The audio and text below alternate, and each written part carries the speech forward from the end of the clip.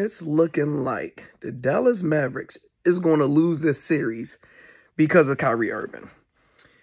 We've been giving him praise. Everybody been hype on Kyrie, his growth, his all of that good stuff. He been balling.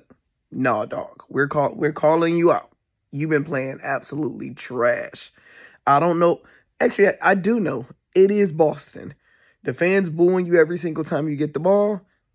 It got you shook. You don't shoot the same. You don't dribble the same. You don't look the same. Man, dog. Everybody in the world had your over today. Everybody like Kyrie, over. I want to apologize. Trash. Like, man, and Luka, 30, 10 and 10, or 30, 11 and 10, or 30-point triple-double. The role players actually came to help him. P.J. Washington, 17 points. Every starter had double figures.